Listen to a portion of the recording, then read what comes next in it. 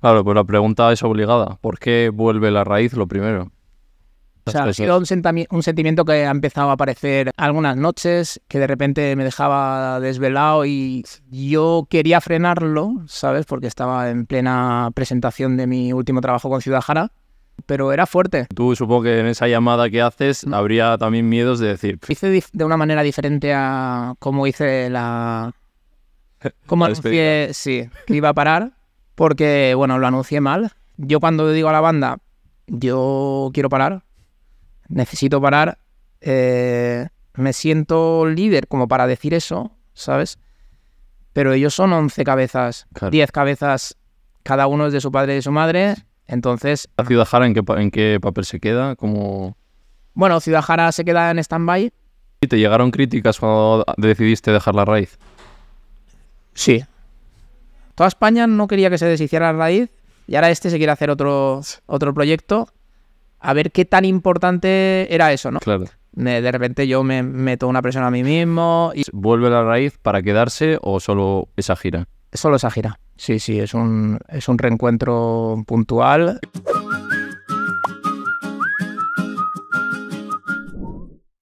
Nuevo episodio de Animales Humanos. Bienvenidos y bienvenidas un día más a la jungla, al Cucalusca, con...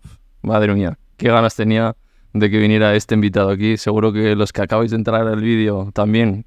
Sí, seguro que esta persona sí ha sido, como en mi caso, el que ha puesto banda sonora a mi juventud, a mi adolescencia, pues estaréis muy contentas y muy contentos como yo. Tengo ganas de que viniera para que yo como fan tengo muchas preguntas que hacerle. Seguro que vosotros también estáis pensando en muchas. Luego también viene a contarnos cositas de no solo de la raíz, de esta famosa vuelta de la raíz, sino de Ciudad Jara. Cómo me interesa mucho cómo ha sido todo el proceso de cambio, cómo es dejar en lo alto esa banda de la raíz, formar otra banda desde cero. Y ahora el cambio, ¿no? Y luego también ha sacado un EP que nos contará de Ciudad Jara y todavía esto saldrá en septiembre. Así que ingredientes suficientes con el gran, para mí, poeta, artista, Pablo. Muchas gracias. ¿Qué tal estás? Nada, muy bien, muy contento y contento de conocerte. Y nada, un placer. Nervioso como siempre con estas cosas de la radio y tal y el podcast. Sí, has hecho alguno, pero claro, poquitos, ¿no? Bueno, esto es distendido, ya sabes, a tu rollo, estás en casa. Soy un poco dinosaurio, me ha pillado ya mayor esto, sí. El inicio de los podcasts. ¿Y qué tal estás tú? ¿En qué momento te encuentras, tío? Pues yo creo que estoy en un momento guay. Creo que estoy aprendiendo, estoy creciendo, aunque ya soy una persona que ya ha vivido mucho, sobre todo en la música. Creo que aunque tarde estoy aprendiendo a disfrutarla. Creo que hubo un momento en mi carrera en el que dejé de disfrutar, que luego te profundizaré y tal. Y creo que ahora estoy en un buen momento. Como nebulosa, estoy en un buen momento. Exacto.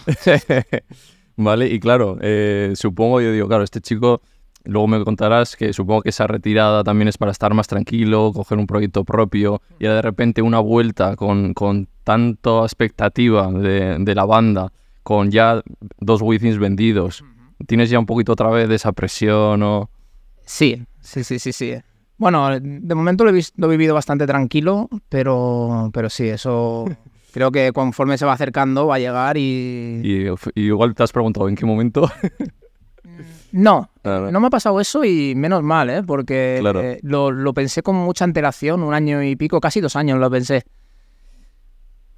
Salió la noticia prácticamente 1 año antes de que vayamos a volver, ¿no? Pero yo ya lo había pensado 1 año antes y bueno, en todo ese tiempo también tenía miedo de que en algún momento pudiera sentir que no había hecho lo correcto, que realmente no sentía algo así, pero creo que si yo decidí dar ese paso, que era un paso muy fuerte después de todo lo que había pasado con la raíz y tal, y también en el momento en el que se encontraba Ciudad Jara, en el que me encontraba yo, era porque realmente sentía algo fuerte.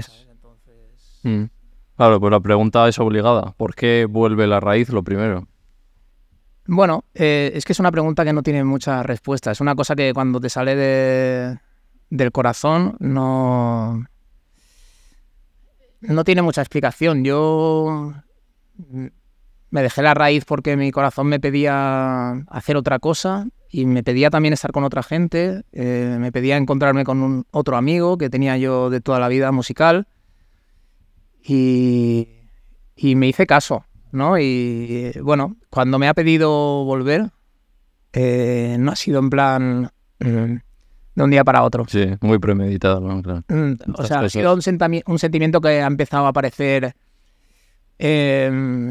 algunas noches, que de repente me dejaba desvelado y yo quería frenarlo, ¿sabes? Porque estaba en plena presentación de mi último trabajo con Ciudad Jara, pero era fuerte, estaba cada vez más presente. Supongo que había encontrado una paz con Ciudad Jara que me permitía de repente... Claro, volver a explorar otra cosa. Sí, tomarme la licencia de oye, ¿y si intento contactar con estos otra vez y intentamos montar esto una vez más? Claro. La verdad es que al principio la idea fue, quiero hacer un concierto. Sí, uno, ¿no? Sí, era una idea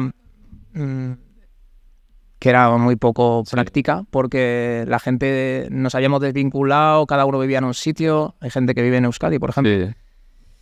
Entonces, volver a montar toda esa infraestructura, esa banda, con todo lo que requiere para hacer solo un concierto, ¿sabes? Iba a requerir de muchísimos ensayos. Había gente que estaba 6 años sin tocar un instrumento, sin tocar un micrófono. Wow. Éramos muchos en la raíz, entonces era inviable hacer un concierto solo. Entonces luego pues pensamos, vamos a hacer un concierto en Madrid de presentación y luego vamos a hacer unos pocos más. 7, 8, 10. Y al final, bueno, lo que está pasando, como habréis visto, es que se ha ido un poquito de madre. Sí. La expectativa es algo que tampoco podíamos controlar. No lo sabíamos, no éramos conscientes de... Claro, había unas ganas sí. en todos los lados.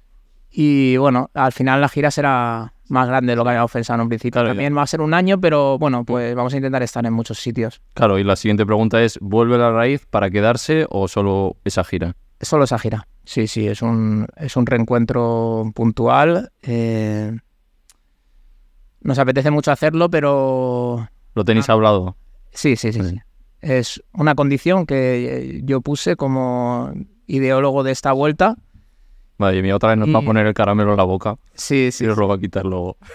Bueno, pero es verdad que de repente el sentir que puedes volver a hacer este tipo de reencuentros se deja también la puerta abierta a que podamos hacerlo esporádicamente. O sacar un tema de vez en cuando, ¿no? Sí, por ejemplo. Sí, porque creo que lo más difícil ha sido el juntarnos otra vez. Sí. Entonces, el sentir que estamos trabajando otra vez juntos. Ese nuevo tema de tiempo. Sí. Y bueno, se trabaja de manera diferente a como lo hacíamos antes, pero creo que a todos nos favorece, nos sienta mejor, estamos de alguna manera menos esclavizados al proyecto y bueno, hemos montado una infraestructura muy, muy grande para que todo lo pueda llevar gente que nos ayuda y que nosotros solo tengamos que dedicarnos a subir al escenario e interpretar unas canciones que hicimos nosotros y que muchas de ellas, que son las más famosas de la raíz, tuvieron muy poco recorrido, porque yo con Ciudad Jara he cantado canciones muchas más veces y muchos más años que las canciones más famosas de la raíz. Sí. Por ejemplo, Entre poetas y presos, No volveremos a ver, Rueda la corona. Claro, es que esas tienen nada. Salieron en 2016. ¿Y os fuisteis en el 18? En el 18 acabamos, pero en el 2017 hicimos una gira, era la gira de la Hoguera de los Continentes, que era una gira internacional que no tocábamos prácticamente España, ¿no? Entonces, realmente en España es que esas canciones han sonado solo 2 giras. Ya. Y yo llevo 5 giras con Ciudad Jara, ¿no? Cantando canciones. Entonces, bueno, creo que es un derecho que tengo y que tenemos nosotros como músicos de volver a interpretar eso y bueno, ha surgido también muy fácil con los demás. Sí. Claro, porque tú supongo que en esa llamada que haces habría también miedos de decir, me mandan a tomar por saco. Sí. Bueno, lo hice de una manera diferente a cómo hice ¿Cómo anuncié? Sí, que iba a parar. Porque, bueno, lo anuncié mal. Tuve un momento poco acertado en cómo hice eso, porque aunque sí que era una cosa sincera, lo que yo necesitaba, y yo estaba muy desbordado por ese momento de la raíz, ¿no? Hubo un momento en mi carrera musical que hubo un cable en mí que se rompió, cortocircuité de alguna manera el cable que me unía sobre todo con el público, con lo que estaba pasando y lo que siempre me había gobernado, que era la ilusión por llegar a más gente y tal, de repente desaparece. Se encienden otros cablecitos que son, pues, mi amigo Tato, que es con el que yo había tocado toda la vida, había venido a vivir a Gandía de nuevo, me apetecía hacer algo con él, de repente me apetecía cantar otras cosas. Es una cosa un poco ingobernable, ¿sabes? Entonces eso surge, es un sentimiento, pues como cuando estás enamorado de una persona y de repente pues te enamoras de otra. Oye, pues te apetece estar solo o te apetece... Y también dices que fue una inquietud artística que tenías. Claro. Sí, lo que te he dicho de me apetecía explorar otras maneras de cantar, de escribir. Entonces, lo que pasó es que cuando yo comuniqué a la banda, lo comuniqué a todos a la vez, ¿no? Entonces, imagínate, en una banda que había empezado siendo una cooperativa, ahora estábamos siendo una sociedad, pero todo lo decidíamos asambleariamente y democráticamente, todo, o sea, todo te digo de... No esperaba otra cosa de vosotros. O sea, el diseño de una cami o quién se va a venir, sí, a ayudarnos, quién se va a encargar de todo lo decidíamos entre todos. No había una voz que valía más que otra. A nivel musical era yo. Sí. Pero a nivel de decisiones estratégicas. Claro, entonces yo cuando digo a la banda, yo quiero parar, necesito parar, me siento líder como para decir eso, ¿sabes? Pero ellos son 11 cabezas, claro. 10 cabezas, cada uno es de su padre y de su madre, entonces... Claro, y estás jugando también con el curro, ¿no? También. Sí, era nuestro curro. Claro. Había sido nuestro curro, se había convertido en nuestro curro después de muchos años intentándolo, en los últimos años, ¿no? En los últimos 3, 4 años ya teníamos un sueldo, entonces ahora voy yo y digo, esto se acaba, ¿no? Y no sé cuándo vamos a volver. Entonces ellos, con mucha razón, hay muchos que no lo llevan bien, otros que sí, que tienen respeto porque, bueno, comprenden que necesitan de mi arte para poder seguir haciendo discos, ¿no? Y que, bueno, me dan un espacio. Sí. Otros que no lo llevan tan bien porque yo estoy aquí peleando y entonces, para la vuelta, lo que hice es lo que me había echado la bronca a mi psicóloga cuando pasó aquella de la ruptura y me dijo, tú lo que tienes que hacer es ir uno a uno y comprender cada uno cómo es, intentar empatizar con cada uno y entonces hice eso. Fui de uno en uno y les conté que si ellos querían, yo iba a montar esto otra vez. Sí. Y incendiar el mundo otra vez. Y volver a subirnos a los escenarios, a darle una oportunidad a esas canciones que te he comentado que habían tenido poca vida. Claro. Entonces, y la acogida de todos. No, todo es brutal. Sí. Espectacular. Había gente incluso de la que había salido más herida en la primera ruptura que antes de que acabara me decían, Pablo, no hace falta que sigas, o sea, lo que quieras. Claro. Quiere decir que en 6 años también habían ellos... Claro, trabajado y entendido seguro un poco más. Habían entendido, exacto. Esa es la sensación que... Lo que daría por haber visto poner una cámara para tanto la ruptura como la vuelta. Sí. Tengo que grabaros un documental yo. Sí, a mí me gustaría alguna vez escribir sobre esto porque... Es muy bonito. Realmente, bueno, hay gente que no le va a interesar tanto el uno a uno, ¿no? De los que fueron, pero bueno, nosotros ahí teníamos un compendio de personalidades muy distintas y de procedencias muy distintas. Y así es una forma de darles también su protagonismo de cada uno de ellos, ¿no? Cómo es cada uno también. Y creo que sería algo chulo explicarlo, tanto la ruptura primera como... Pues dejadme en los comentarios si queréis un libro de Pablo de contándolo. Vale, pues ya que nos hemos metido de lleno, vamos a suavizar. Luego me vas a contar todo cómo llegas hasta ahí. Sí. Vamos con Ciudad Jara. El último disco de Ciudad Jara es un disco que me permitió sentirme libre componiendo, que componía de una manera muy, muy desenfadada por primera vez, porque soy una persona muy obsesiva, muy perfeccionista. Y esta vez, pues... dejé fluir un poquito más el boli a nivel de lírica y a nivel de música y un poco lo primero que salía lo plasmamos y entonces el disco es muy liviano, se escucha fácil, no tienes que profundizar ahí en las letras, ¿no? Como a veces me pasaba en los primeros discos de Ciudad Jara, que era una cosa como más muy profunda, más intensa, ¿no? Sí. Sí, he visto introvertida. un poco la evolución. Sí, exacto. En la velada del lobo, bueno, tiene un poco más mainstream, si quieres llamarlo así, ¿no? Entra más fácil. Sí, totalmente. Tiene un sonido más mainstream, tiene un concepto más mainstream también. Yo eso es una palabra que no la conozco mucho, pero entiendo que se pueda describir así, la nueva música de Ciudad Jara. Y entonces, sentirme liberado en esa parte, que es la parte mía compositiva, supongo que era un reflejo de mi estado emocional, que también me sentía liberado, y también fue una causa de que yo de repente sintiera una paz muy grande como para abordar el regreso de la raíz, ¿no? Y el contactar de nuevo con gente de la banda con la que llevaba muchísimo tiempo sin hablar, ¿no? Claro, ¿y ahora Ciudad Jara en qué papel se queda? Como... Bueno, Ciudad Jara se queda en stand-by. Me gustaría componer algo con Ciudad Jara mientras giro con la raíz. Sí, porque tu equipo me dijo, se va a meter luego a componer, pero no sé para qué.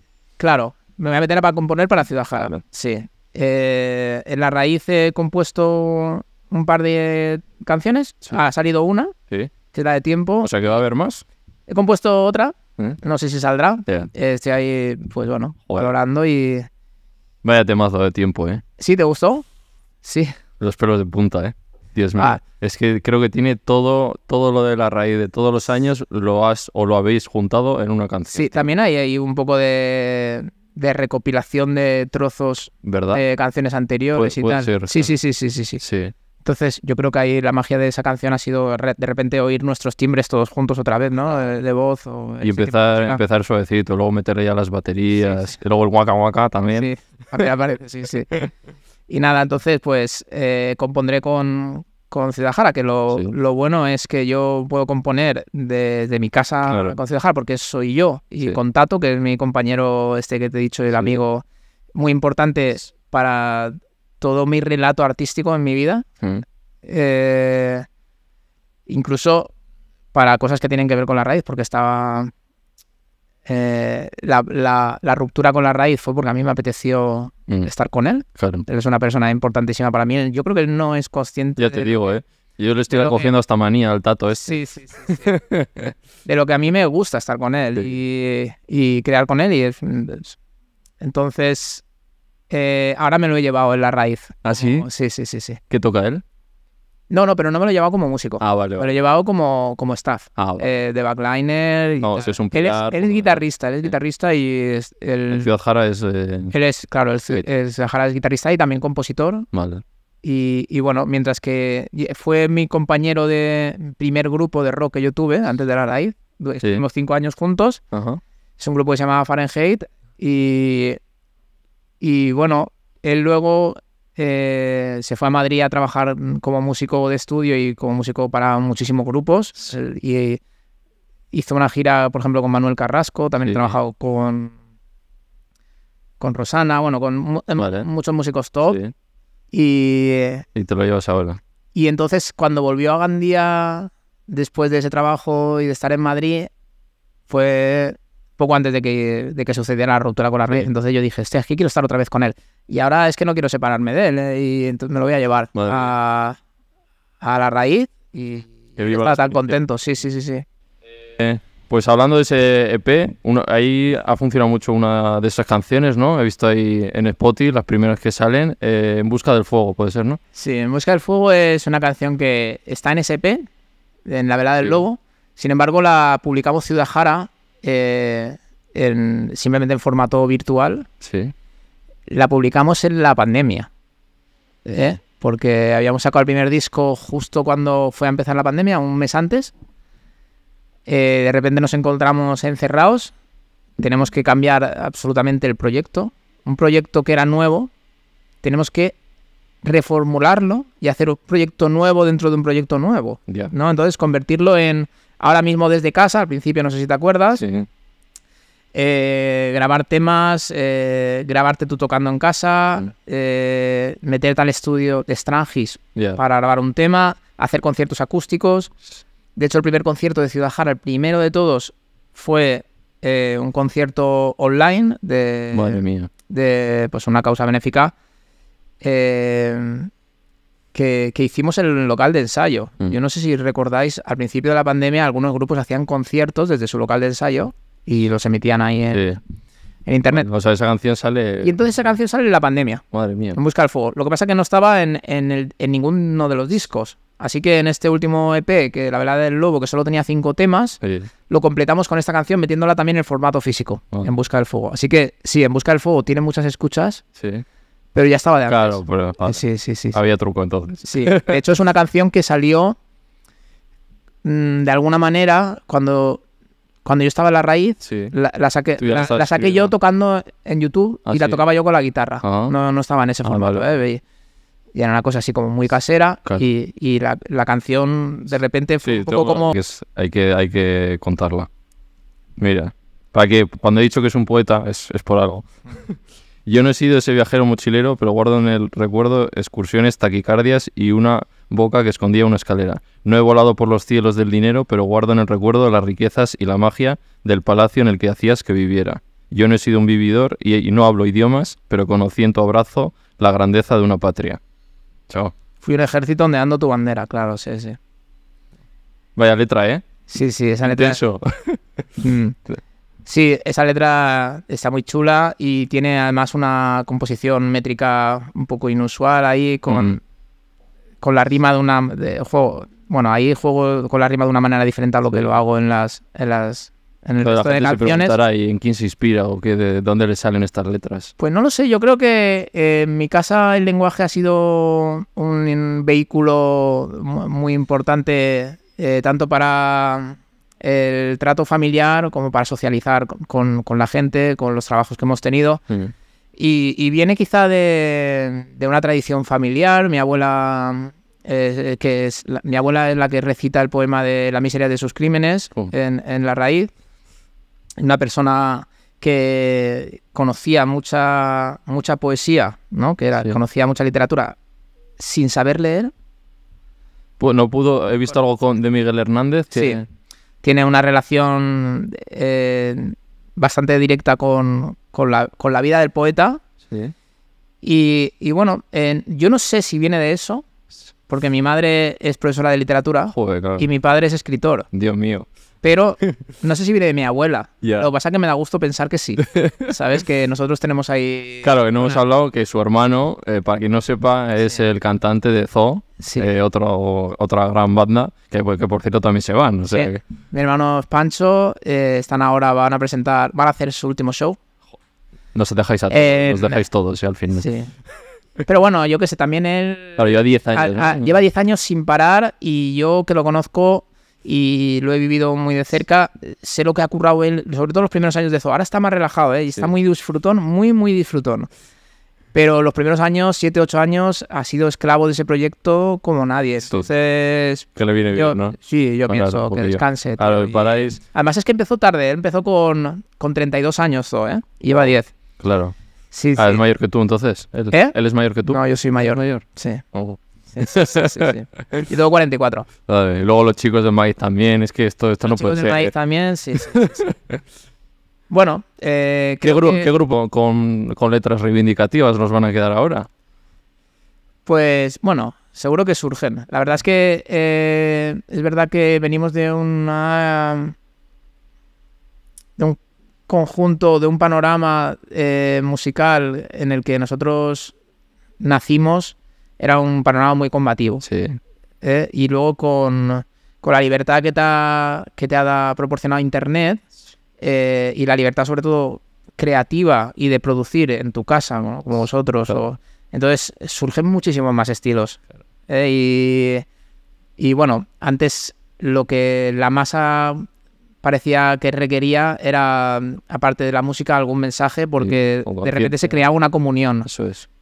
Sí, puede ser que falte, puede ser que nos hemos acomodado todos mucho. Sí. Y puede ser que también la libertad está por crear y hacer lo que te apetezca, tiene estas cosas. Entonces, a mí me encanta también escuchar músicas que no son reivindicativas y bueno, y músicas nuevas. Pero bueno, siempre creo que hay grupos que van saliendo y no sé, grupos que he escuchado pues que también. Vale, pues vamos a ir un poquito a tu origen, a Gandía.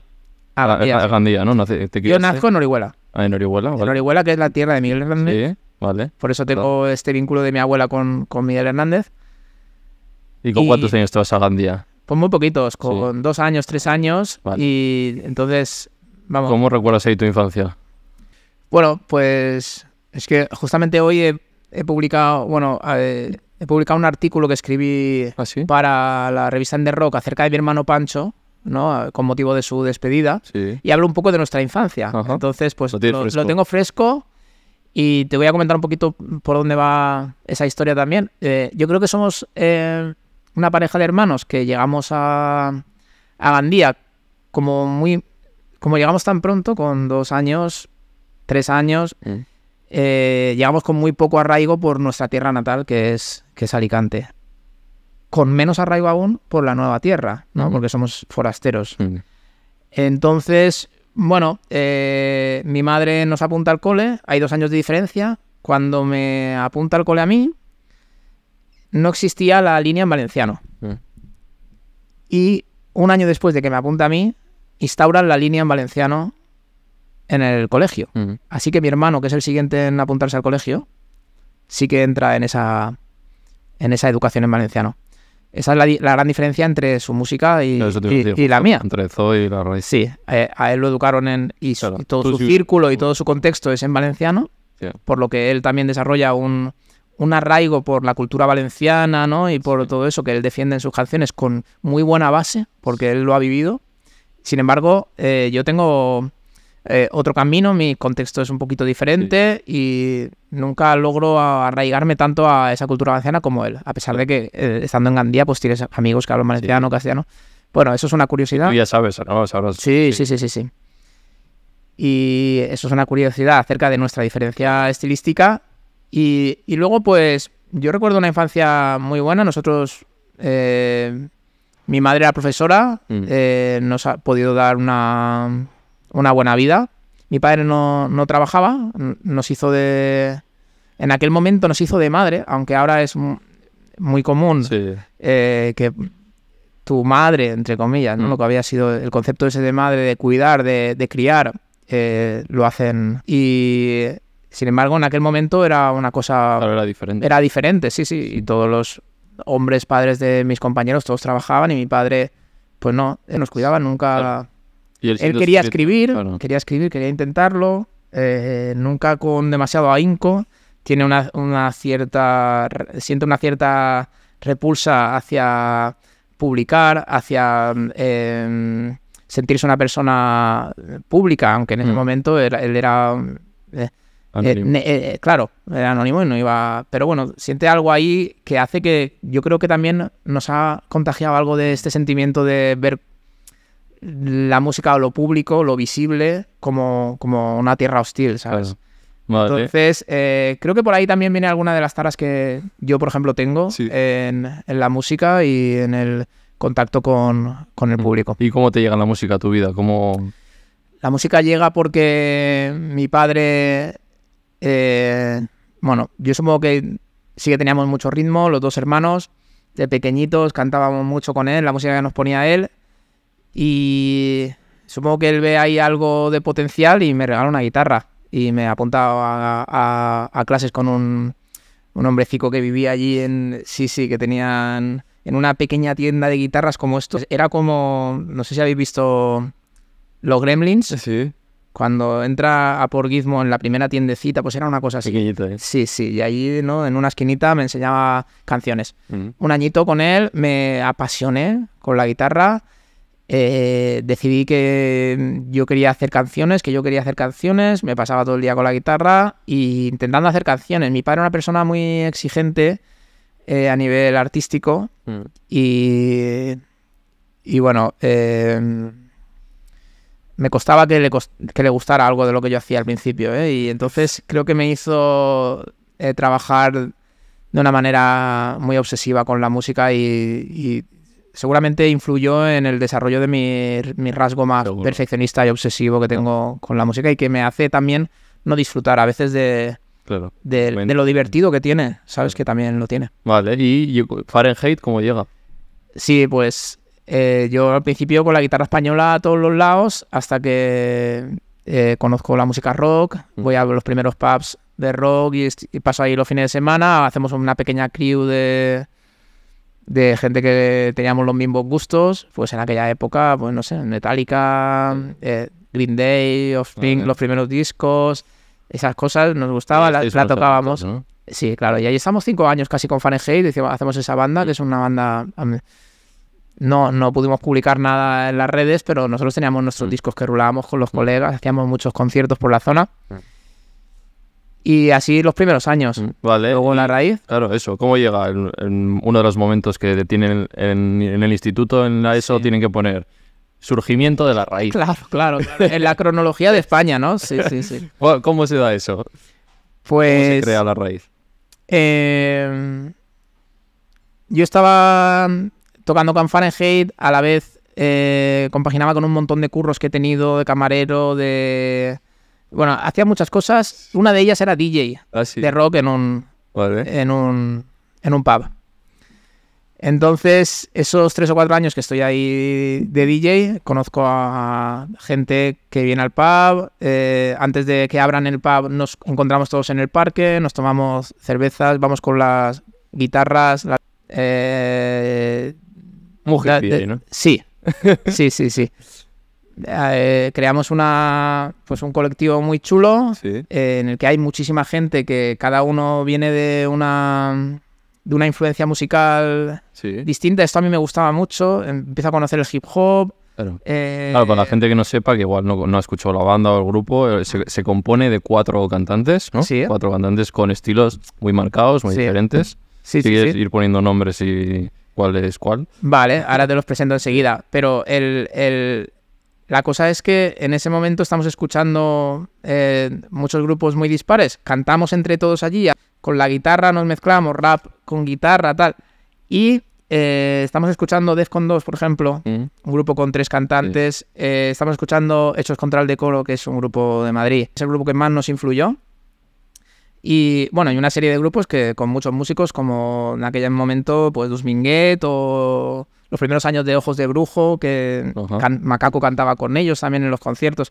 Y eran grupos como con mucho show, porque era mucha banda y varios cantantes, cada uno con su personalidad. De repente hubo así como floreció ese tipo de estilo, ¿vale? Con varios cantantes. Y yo cuando ensayaba con Fahrenheit, en el local de al lado había una banda de mestizaje que solo tenía un cantante. Nos deshicimos Fahrenheit porque Tato se fue a Madrid. Entonces yo le pregunté a esta banda en ese momento si querrían que montáramos algo así. Ellos eran 5 o 4. Algo grande, en plan una gran banda con mucha gente. O sea, y nuestra expectativa era tocar en el pueblo de al lado. Pero hacer un show tremendo. Con todos los que éramos en el parque allí cuando íbamos medio tajas, pues todos en el escenario a divertirnos. Teníamos, pues yo era más mayor, yo tenía 25 años. Pero había gente de 20, 18, claro, todos a full y a fuego, y todos los fines de semana ensayar, y creamos ese concepto de la banda mestiza grande que mezcla el hip hop, que mezcla... rock, claro, el ska, ¿no? Sí, porque la Raíz tiene 4 cantantes, uno de ellos es de Mozambique, que canta en portugués. Otro de ellos es Chuse Pancho, que es un poco rap político. Luego Senka venía de cantar más reggae y todo eso. Y yo, que venía del rock de Fahrenheit. Y más melódico también. Sí, y más melódico y de otras influencias. Luego, pues, 2 guitarras, metíamos todo. Al principio, no, la Raíz, como se conoce ahora, no era lo que era al principio. Al principio teníamos a lo mejor 4 vientos, un percusionista, toda esa gente. Sí, he visto, tenéis un documental también. La gente sí luego... Se fue yendo, fueron entrando. Claro, tú eras guitarrista también, yo al principio era guitarrista. Pero se fue un guitarra, ¿no? Algo así. Se fue el cantante original de la banda aquella de los locales y entre ellos. Claro. Entre ellos. ¿Y ese paso adelante cómo te salió natural? ¿O? Sí. Yo venía de Fahrenheit también de cantar y bueno, lo que no quería era que se frenara eso, ¿no? Entonces, recuerdo que en ese momento estábamos haciendo una colaboración con La Gosa Sorda, un grupo de rock, muy activista de Pego y La Marina. Y si os incluyen ahí en el cartel y todo eso. Sí. Y estamos haciendo el tema con ellos, una colabo, y ese chico estaba en que se iba a dejar la raíz y en que no. Yo dije, tío, esto no, o sea, es que el tema este tiene que salir y está guapísimo y vamos a hacerlo, y si no cantas tú, lo cantaré yo. Y para adelante. Y entonces sí, y ahí empezó un poquito el cambio de la formación. Y hubo muchos cambios hasta que se quedó los últimos años, o los últimos 3 discos, ya es la formación de 11 músicos. Claro. Que hay ahora mismo en los escenarios. Y somos los 11 mismos los que nos vamos a volver a encontrar. Ajá. Sí. Somos 4 cantantes, aunque realmente en el escenario siempre solo hay 3. Y vamos haciendo como... Ya, eso me he fijado, de verdad. Sí, entrada y salida. ¿Tú siempre te mantienes o hay veces...? No, yo salgo. Sí. Sí. Vale. Sí, me mola salirme, sí, un rato. Descansito. Sí.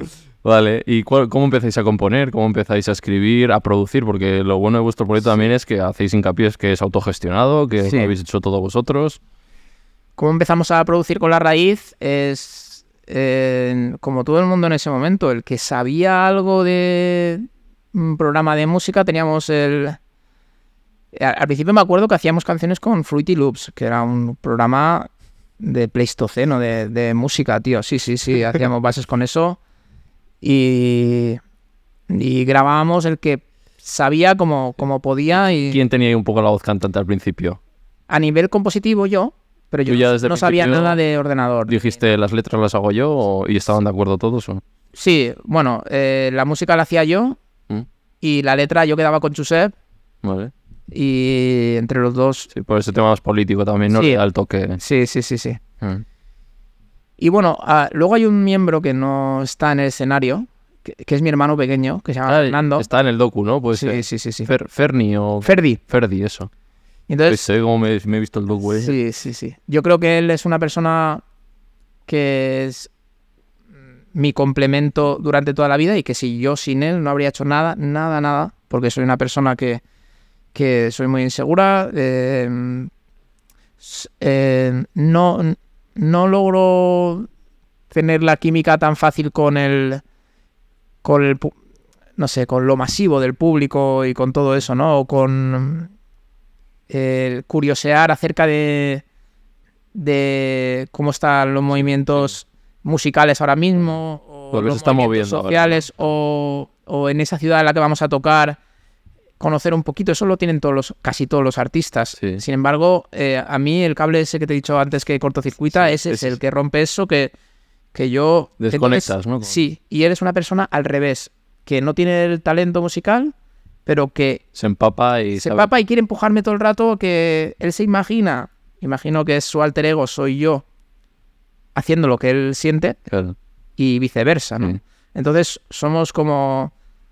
Pues eso, 2 entes que nos hemos juntado en uno. Sí. Y entonces, pues Ferdi desde toda la vida, también con la parte más comprometida de La Raíz, él escribía, nos mandaba ideas. Chicos, sí, hiciéramos... Y hay muchas canciones muy icónicas de La Raíz que son todo conceptos que él escribía. Sí, ¿eh? Sí, como Sueña mi guerra, por ejemplo. Sí, ¿eh? O Entre poetas y presos, o La hoguera de los continentes. Madre mía, todo temazos, ¿eh? Sí. Es que no tenéis un tema malo, también te digo. Sí. A ver. Bueno, los primeros igual, claro. Sí, te lo agradezco. Pero... No, sí, hay muchos temas. Sí, me estaba escuchando otra vez el Vistalegre, Nos volveremos a ver, y es que son todos, Sí. madre mía. Sí, hubo un momento en que era una apisonadora eso, sí, ¿sabes? Salía solo, ¿no? Supongo ya. Sí. Y me acuerdo que con tus amigos sacabais, no sé qué, el penúltimo.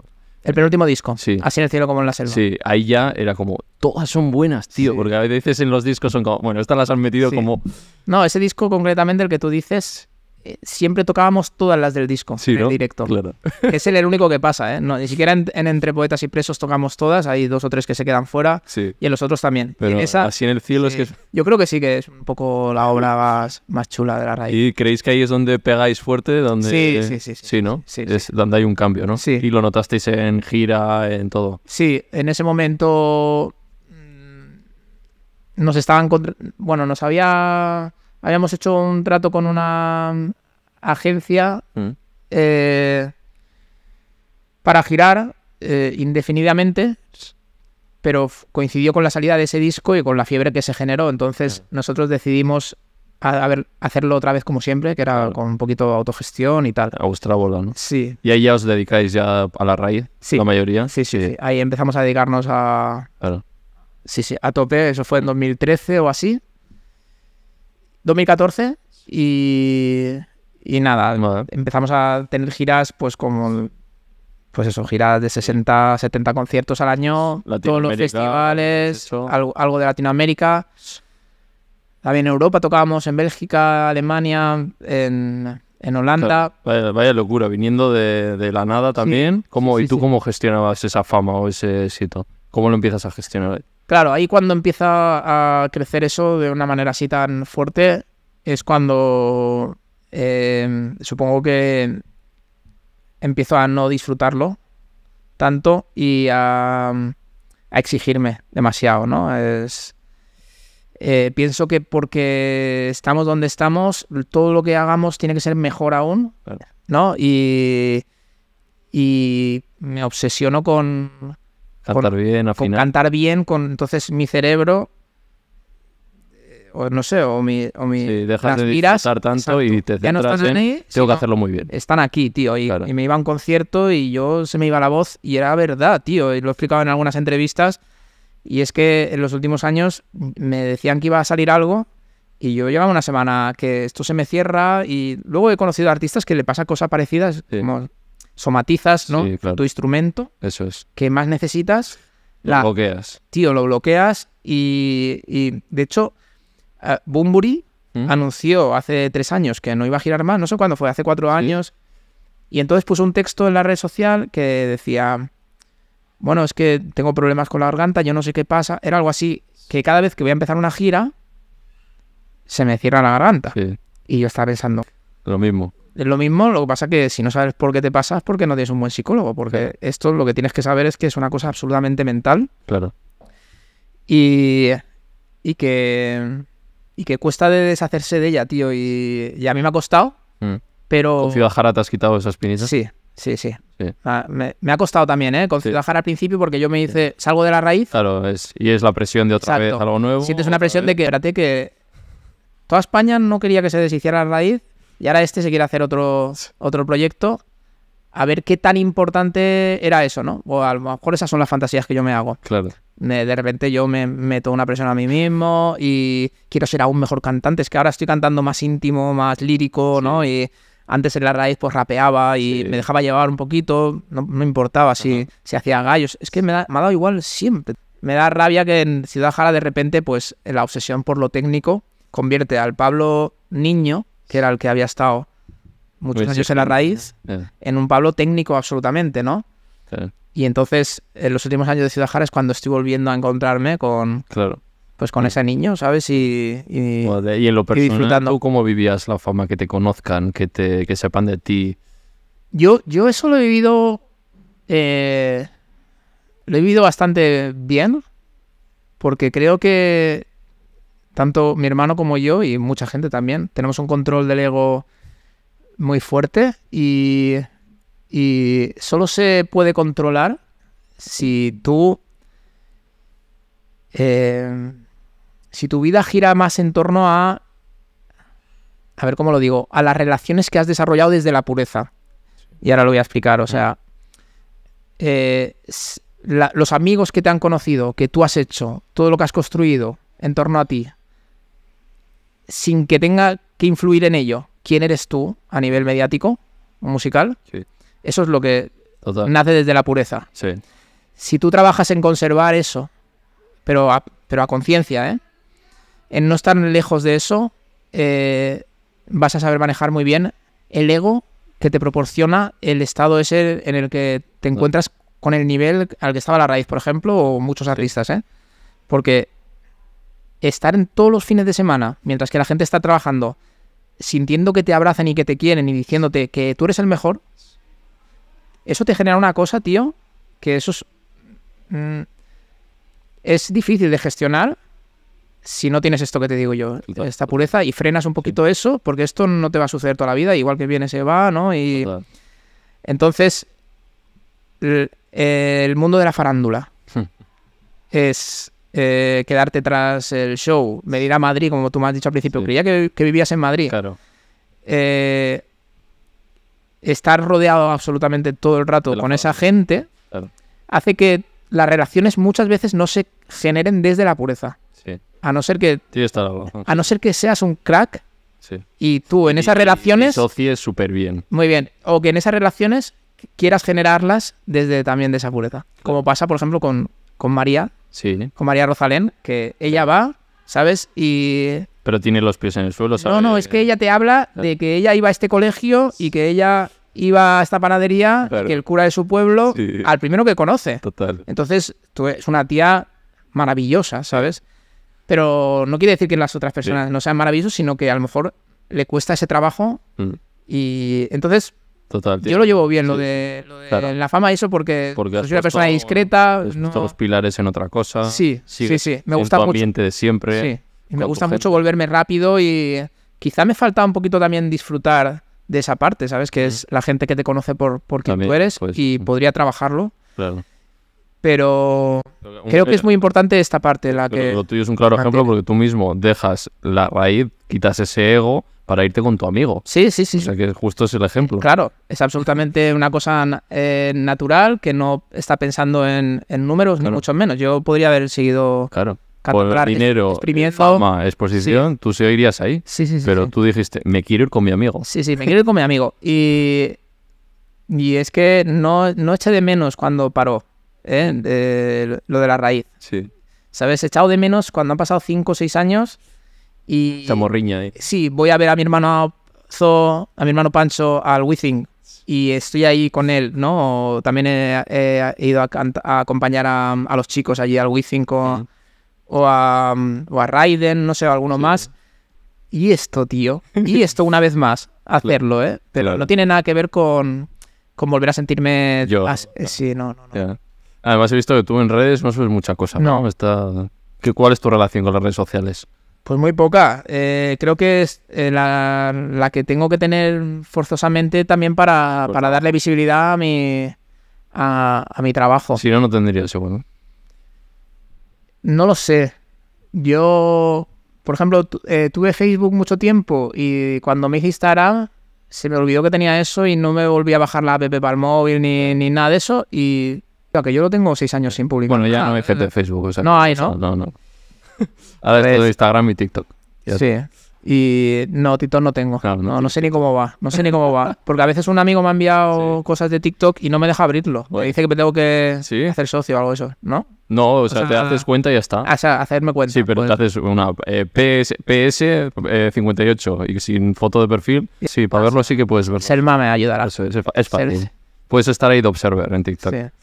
Claro. Y esas giras, ¿cómo las vivías tú? Esas multitudes y tendrás anécdotas por miles también con la gente. Sí.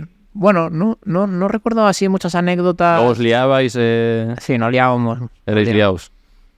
A ver, había mucha gente en el grupo que sí, que se liaban. Claro, sois 11, habrá de todo. Claro.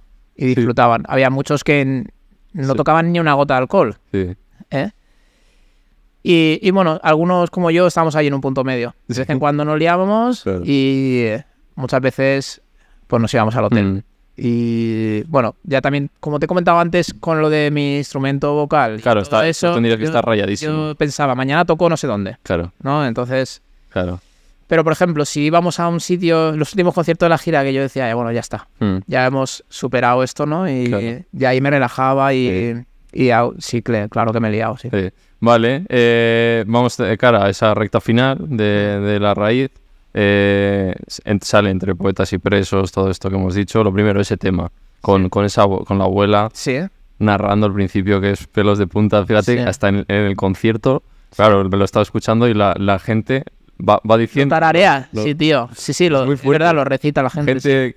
Has conseguido que gente de 16 años tararee... Una poesía anónima que solo se sabía mi abuela. Es alucinante, ¿eh? Sí. Eso sí, te tiene que sentir, joder. Porque es que la buscábamos y no estaba en ningún sitio de eso registrada, esa poesía. Sí. ¿Sabes? Entonces... ¿Cómo es esa canción? ¿De dónde viene? ¿Qué quieres contar con eso? Bueno, en el álbum Entre Poetas y Presos, entre las muchas temáticas que tratábamos, estaba la memoria histórica. Y bueno, yo tenía ahí en la familia una buena fuente para investigar. Claro. Y de una manera además directa y personal. Y lo único que buscábamos con...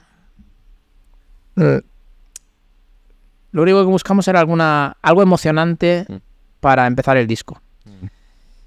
No teníamos nada, ninguna música, no teníamos ninguna idea. Fuimos a hablar con mi abuela porque también ella es una persona muy introvertida, que le cuesta, si le dices que vas con una cámara, más aún, ¿no? Claro. Oye, tú recitarías algunos poemas. Entonces fuimos con la cámara y a pasar la tarde con ella y que hablara y contara. Entonces se puso un momento que se puso a recitar poemas que no tenían dueño, Sí. que ya se había aprendido. Wow. Y entonces fue uno de ellos, ¿no? El que es de la miseria de sus crímenes, que el título se lo pusimos nosotros, porque no tenía título ese, pero era el último verso del poema. Y nada, así surgió. Y luego, pues Jim, que era Juan Zanza, le puso la música. Y nada, y quedó impresionante. Somos 1000 manos, ha sido un túnel. Eso empieza luego entre poetas y presos, después del poema. Claro, por eso. Sí, sí.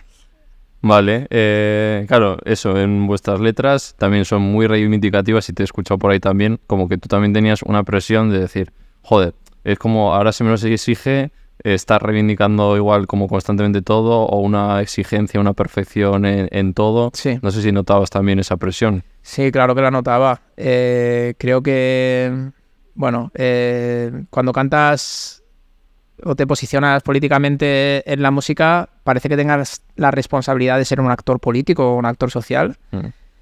Cuando lo que te sientes es simplemente un artista, si eres sincero contigo mismo, lo mejor es no intentar ser algo que tú no eres. Tú lo que eres es un artista y no un actor político. Otra cosa es que yo mis canciones las quiera vestir de la manera que a mí me dé la gana, ¿sabes? Pero a los que cantan reggaetón no les preguntan si ellos sienten eso que cantan, ¿sabes?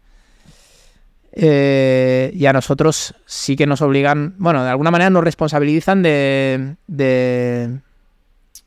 las causas sociales. Oye, ¿no? Entonces, claro, igual te diría, no has hecho una canción de esto, ¿no? Claro, no pasaba eso, ¿no? ¿Y por qué no hablas de esto? Y a lo mejor yo dentro de 4 años ya no me apetece hablar de eso, o pienso de otra manera, o no ocurre, ¿sabes? Porque nosotros tenemos un posicionamiento claro y es obvio que sentimos de esa manera, y es obvio que esa rabia que transmitíamos en las canciones de la Raíz también la podemos volver a sentir estos días. Claro. Y la estamos sintiendo. Sí, como de hecho tiempo... Es una cosa que no se va. Tiene cositas de... Claro, eso está. Lo vais dejando ahí. Más sutil, está más sutil, ¿no? Eso está, y a lo mejor te apetece explicarlo de otra manera. Pues sigáis sin dueño, sin Dios, yo qué sé, cositas. Sí. Sí, habla de muchas cosas esa canción y de muchos miedos que tenemos, de rabias que tenemos. No, o sea, en concreto tiempo es un poquito una manera de hacer un puzzle con todas las piezas de la historia de la Raíz. Y entonces hemos tratado un poquito las temáticas que han ido componiendo el relato musical de la Raíz, y es un poquito un mejunje de todo eso, ¿eh? Claro. Y justo también en una de vuestras canciones decís, nunca te vi, canalla, compartir esta batalla, ¿no? Entonces va un poco de lo que estamos hablando, ¿no? Sí, exacto. Sí, puede ser una respuesta a la exigencia, ¿no? Claro, a la gente que igual nos ha movido del sofá, ¿no? Sí. Que tienes una canción con Ciudad Jara de algo así, ¿no? De algo del sofá, o como que con Paula Cooks. Con Paula Mateus. Eso, Paula Mateus. Sí, Valientes de Sofá. Eso, Valientes sí, algo de Sofá. así habla esa canción, es verdad. Sí, ¿no? Sí. Que a veces nos ponen esa responsabilidad encima y... tú la tenías ya y era otra cosa que sumaba, ¿no? Claro. Sí. Eso era una cosa que sumaba, porque es verdad que la Raíz se había convertido en algo muy icónico. Un movimiento casi político. Muy bien, sí. Además, justo cuando estabas hablando de ese álbum, que fue Así el cielo como en la selva, entonces de repente se convierte en una banda sonora sin que nosotros hayamos pretendido eso. Claro. Que luego nos enorgullecía un montón, claro. del movimiento. Se convierte en un poco una... Claro, yo me acuerdo que estaba también... ¿Qué año era? 2014, ¿no? 2014, por ahí. Yo estaba estudiando Derecho. 2014 no. No, 2014 no, fue antes. 2012... 2012... Sí, ¿no? Por ahí fue, sí. Sí, yo creo que empezaba Derecho, también estaba yo muy politizándome tal, y justo a la Raíz era como esto, ¿sabes? Entonces lo acogíamos como herramienta también de política, claro. Sí, Entonces, pues bueno, claro, es algo es una de las cosas que también te esclaviza, porque tú, como artista, si eres totalmente sincero a tus inquietudes más artísticas, sí. Tienes que mostrar cambios en tus etapas, porque como todos los artistas, o sea, quien estudie literatura, quien estudie historia del arte, yo soy licenciado en historia del arte, Sí. todos los artistas han pasado por etapas y no dibujan igual, no esculpen igual, Claro. no escriben igual en su etapa de infancia, en su etapa de, además que te lo explicaban así, Sí. etapa de madurez, aquí se preocupa por hablar de esto que le preocupa, Sí. etapa de aquí habla de la muerte, de la nostalgia por un tiempo pasado, tal. Déjame también a mí Claro, y además poder expresar, soy artista. ¿sabes? muchos artistas queriendo contar cosas también, o sea ¿Cómo? que además erais muchos artistas También, diferentes. sí, o sea, sí. Pero ellos te ponían alguna pega a la hora de... No. Eras libre a la hora de... Sí, ellos, muchos tenían también esa inquietud creativa y otros que no, eran simplemente intérpretes, que también es una cosa que admiro ya, Claro. un montón, que son músicos que se dedican a interpretar y que no tienen esa parte que les preocupa, se preocupan más Claro. de la ejecución y todo eso. Vale. Y Y luego llega Rueda la Corona, vaya tema. Rueda la Corona, sí. También directo. Sí. Ahora igual si sacáis ese tema, ojito, ¿eh? Sí, no, yo en ese momento lo pensé más, ¿eh? Sí. Porque además había pasado, creo que coincidía con Pablo y Baltoni, creo que aún no. Sí, y claro, Pero sí que era, si ya me acuerdo, coincidía digo, con Pablo. esto se la está jugando aquí, ¿eh? Sí. Y yo, cuando iba a salir, dije, tío, Ferdi, a mi hermano, que ¿esto qué es? No, eso no pasa nada. Y Tira para adelante. Para adelante. Hecho de una manera tan como lo componíamos nosotros todo, que, bueno, sí que era directo, pero quizá lo vestíamos de una manera un poquito más elegante. Sí, claro. Y Un alfil, no sé qué. sí, entonces no tenía ese choque. Claro, más quizá. directo. Sí. Llega al fin. Vale. Ya nos has contado antes cómo se toma esa decisión, pero hacéis unos conciertos multitudinarios, ese Vistalegre. Sí. ¿Cómo lo recuerdas tú? Supongo que la voz entrecortada. Sí. Nada, una pasada. Era penúltimo año de gira. Penúltimo año de la Raíz, sí, en 2017. Decidimos un año antes hacer algo grande.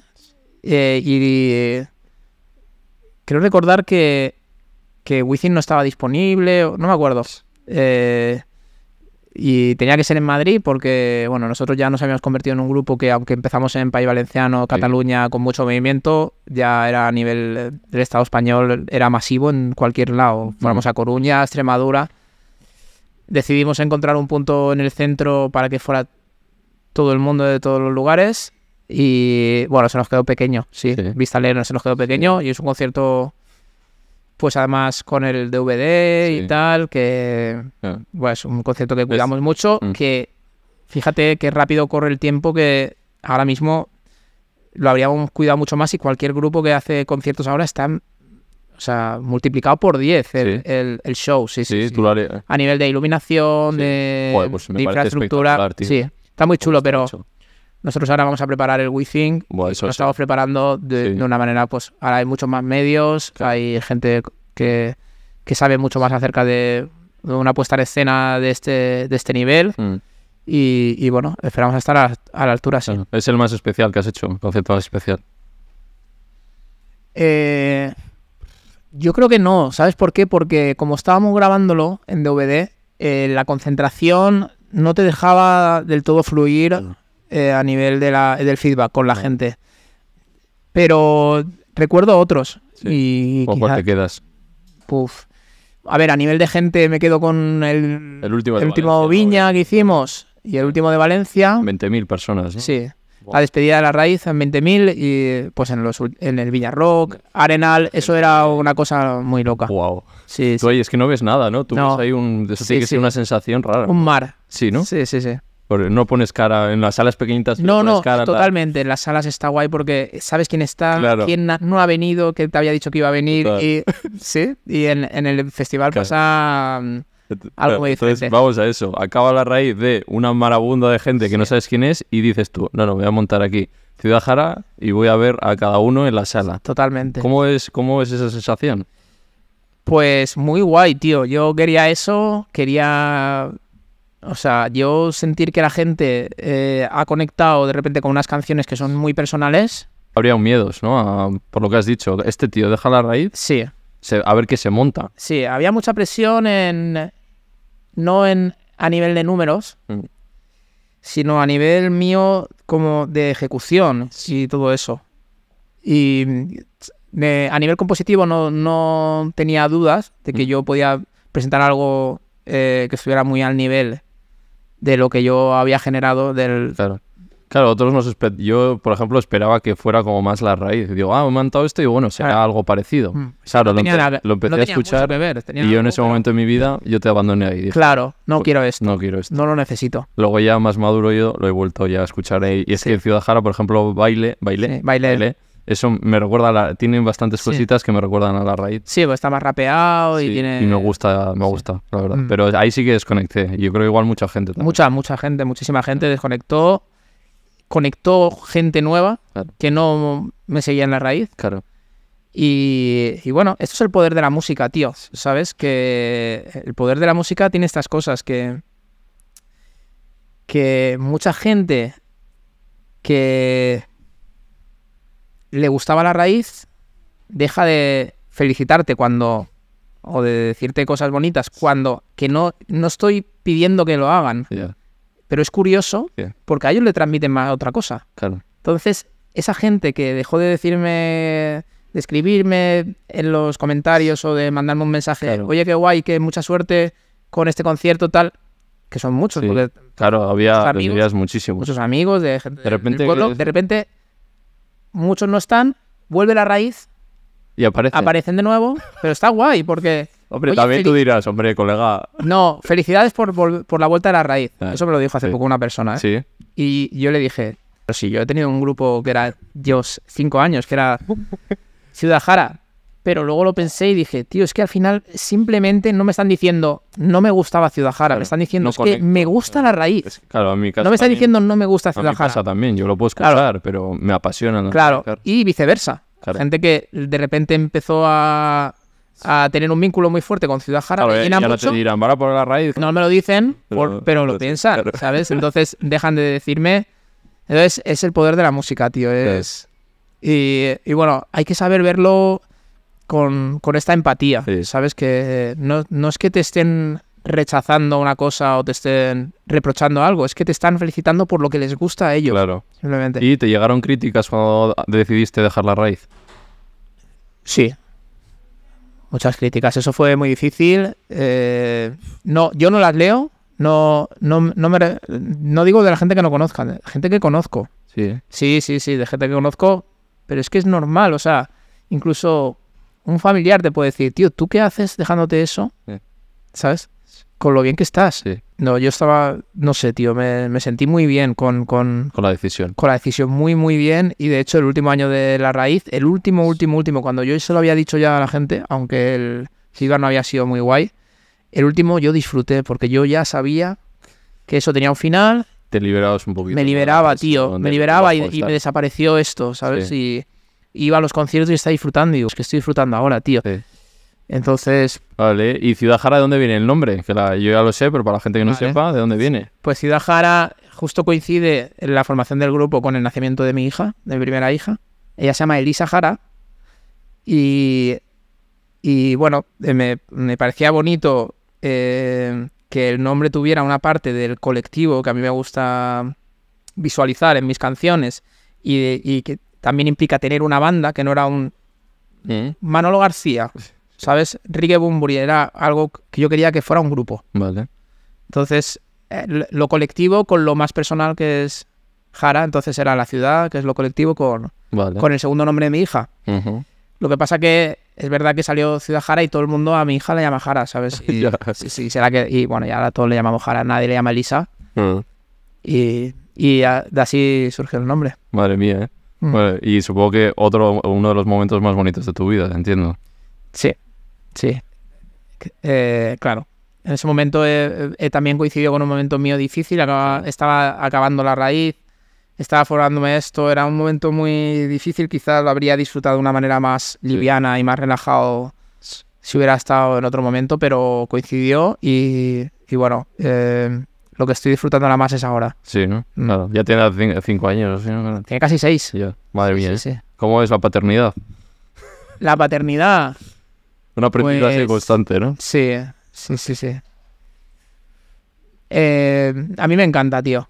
Yo de pequeño, ya te he dicho antes que mi padre era el que nos crió, el que nos cuidó, y yo, como cualquier niño de mi clase, quería ser como su padre y yo quería ser como el mío, ¿sabes? Entonces, hago todas las mañanas, todo lo que tengo que hacer durante todo el día, lo intento concentrar en esas 6 horas, desde las 8 hasta las 2, porque por la tarde quiero estar todo el rato con ella.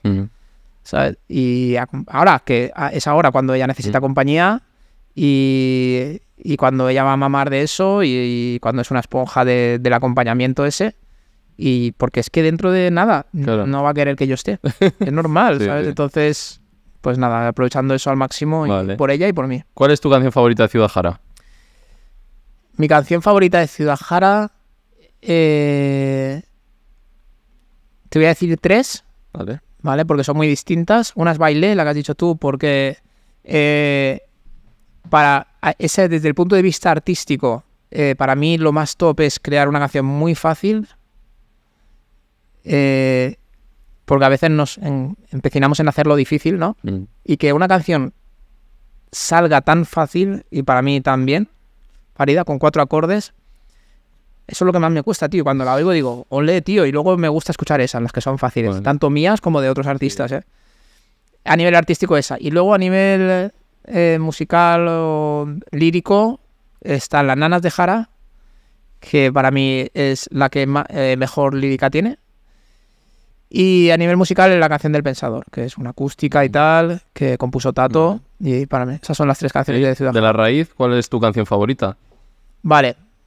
De La Raíz, me gusta mucho El Mercurio, que habla de nosotros, de la banda. ¿Ah, sí? Sí.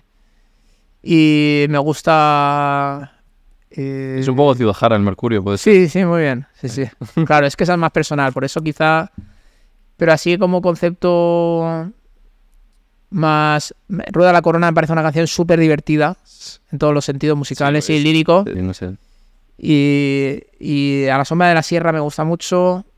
No sé, de La Raíz, la verdad es que lo que dices tú, ahora cuando estoy empezando, estamos ensayando ya desde hace 3 meses, es que cuando va una tras otra y me gusta mucho, me divierto, tío. El Circo de la Pena, por favor. ¿No estáis ensayando en Gandía? Sí. ¿Sabes? Bueno, en un polígono, en un pueblo al lado. De al lado. ¿Y muy intensivo estáis haciendo o qué? Estamos haciendo de momento unos 4 ensayos al mes. ¿Y va bien? ¿Todo bien? Sí, todo correcto? todo. ¿No se le han olvidado los acordes? No, tío, fue... Además, bueno, es que como se lo habíamos anunciado a la banda con 6 meses antes de antelación de empezar a ensayar, les comentamos que tenían que preparárselo muchísimo para que los ensayos ya fuera rodado. Sí, tío, ya fuera como... Y pasó eso. No sé... Les has visto finos, ¿no? ¿Eh? Les has visto finos, entonces. Sí. Les ha visto en forma. No sé bien si porque les hemos puesto esa condición de que se lo prepararan o porque la memoria muscular de tantísimos años, antes los grupos eran diferentes de ahora, antes se ensayaba mucho, se pasaban muchas horas en el local. Ahora no tanto porque cada uno de su casa puede hacer un tema y publicarlo. Total. Y antes eran muchas horas de ensayos para sacar un tema, ¿no? Entonces, quizá esa memoria muscular de todos aquellos años, ese hábito que creamos, también ha influido en que cuando hemos estado unos al lado del otro, ¿no? Ahora, de repente, todo salía. Total. Vale, y el Mercurio que dices, que va de vosotros, ahí en Vistalegre, dices, hemos conseguido al final que no nos dejaban entrar en ningún lado. Eso lo digo en Vistalegre. Creo que sí. Sí. Éramos eso, que no nos dejaban entrar en los sitios, y ahora ya ves, éramos un poco los apartados. Sí. Es verdad, ¿no? Sí. Yo creo que muchos conectamos por los que venimos de familias humildes también con ese mensaje, ¿no? De no encajar en los sitios o creer que no mereces las cosas que te dan la vida y solo pertenece a cierta clase social y de repente que se te abra el mundo y decir nosotros también, ¿no? Sí, yo creo que teníamos un sentimiento de cierta marginalidad, ¿sabes? También en nuestro caso particular veníamos de un pueblo que es Gandía, que es un pueblo muy turístico, como si te digo Benidorm o algo así, ¿no? Aunque Gandía tiene mucha más cultura y se había convertido en ese momento, cuando nosotros empezábamos a salir, en un icono de la fiesta, de la discoteca y de la marcha más rancia, ¿sabes? Sí. Y no sé si recuerdas Gandía Short, Sí, madre mía. Coco Loco y todas esas cosas, ¿no? Entonces... Claro, que ibais a encajar ahí, ¿no? Sí. Nosotros, sí, teníamos nuestros sitios, igual, nuestros lugares, pero nos gustaba reivindicar que dentro de esa ciudad había otras cosas y había otras inquietudes y que la gente no era eso, ¿no? Total. Bueno, entonces, quizá por ahí viene ese discurso de, que no me acuerdo, de es como muy de del clases Mercurio. de conciencia. Vale, pues ya estaría horas hablando con este hombre, lo tengo que ir soltando. Sí. Antes de entrar a la recta final, ¿qué es para ti el éxito? El éxito para mí es poder haber hecho lo que me ha molado, tío, y poder haber tenido esa suerte. El tiempo, tío, el trabajo, ¿sabes? El trabajo que he tenido yo me ha proporcionado mucho tiempo para mí. Entonces... Es un privilegio también, ¿eh? Sí, sí, sí. Yo lo valoro también. Al gestionar tu tiempo. El tiempo, tío. Eso es gloria. ¿Tiene miedos, Pablo? ¿Miedos? Sí, muchos. Tengo mucho miedo. No sé. Tengo miedo de estar solo. Tengo miedo de que... por mi familia. No he gestionado nunca aún, no he vivido la pérdida de un ser querido. De un ser querido. Ya. Aún. Entonces, eso es una cosa que me atormenta. Sí. Que soy mayor y no ha pasado eso aún, tío, y no me veo yo preparado. Nadie está preparado para eso. Claro. Pero sí que me atormenta eso. No sé, soy una persona también... muy sensible y enseguida sufro, ¿sabes? Y no sé, la semana que viene se despide mi hermano Pancho, ¿sabes? Y ya estás ahí todo nervioso. Sí. Todo nervioso y él está tranquilamente, no lo sé. Vale, esto, el futuro. ¿Cómo te ves en un futuro? ¿Qué quieres hacer? ¿Cuáles son tus planes? Pues me gustaría estudiar psicología. Míralo. Me voy a matricular este año. A nivel artístico. A nivel artístico, en el futuro me veo con Tato o con algún otro amigo tocando los dos en algún lado, no sé, donde sea, pues tío. Ahí en el Búho Real. Sí. Hace poco fui a ver hace poco, un año o así, fui a ver a Meclán, que a mí me gusta mucho Tarque, y era él con el guitarra, su socio de Meclán, no es Carlos Raya, es el otro, no sé cómo se llama. Los dos, tío, con una guitarra, él llevaba una pandereta, el otro llevaba la guitarra, hicieron los temas suyos de toda la vida, punto, tío. Sí. Y es que me flipó todo. Así también. Sí. Todo, la música que hacen y también el cómo ellos estaban tranquilos viniendo de donde vienen o pudiendo hacer bolos como podrían hacer y tal, haciendo ese show, pues también con esa edad, disfrutándolo de otra manera, con la gente. No sé, yo me veo así. Vale, pues vamos a las 3 últimas preguntas que hago a todo el mundo por igual. Antes de eso, tienes que elegir un emoji para que la gente ponga en comentarios como prueba de que ha llegado hasta aquí. ¿Qué emoji eliges? Un puño. Pero en alto, claro. Sí. ¿Cuál iba a elegir? Muerte. Sí. Vale. Yo creo que lo iban a poner igual, ¿eh? Sí. Vale, 3 últimas preguntas. ¿Música y serie favorita? No te he preguntado, aprovecha aquí para decirme tus referentes. Serie favorita, la última que he visto, voy a decir, ¿sí? Que se llama Mi reno de peluche. Esto me ha flipado. ¿Te ha flipado? Buah, tío. Sí, la locura, ¿no? ¿Has visto? Sí, la he visto. Sí. Yo me encanta, sí. Y música. Yo voy a elegir Sabina porque cada vez que lo escucho tengo la imagen de 20 años en mi casa sonando Sabina. ¿Sabes? Cuando mis primeros días... Te teletransporta ahí, ¿no? Sí. Siempre. Es el gran poder de la música y contigo también eso se consigue, trasladarte a ese momento con tus amigos o donde sea. ¿A que sí, tío? Sí. Es una pasada. Bestial. Vale, ¿y tus artistas? ¿Quién es tu referente? Mi hermano Pancho, tío. Mi hermano Pancho es para mí lo máximo, tío. Claro, eso no es objetivo, pero para mí es un referente artístico y en lo personal. O sea, me gustaría ser como él, porque es un artista brutal a nivel compositivo, es un artista que es muy consecuente con lo que dice y lo que hace, y además es que lo disfruta. Entonces, como lo disfruta, tío, y no sé, qué bien lo ha vivido esos 10 años en la música. Y no, para mí es referente, sí. Vale. Ídolo. ¿Conoces a los Tallets? Tallets los conozco, pero de oírlos. No he hablado con ellos nunca. No he hablado con ellos. ¿Y qué te parecen? Esa nueva música. Veo 2 temas, ¿eh? Sí.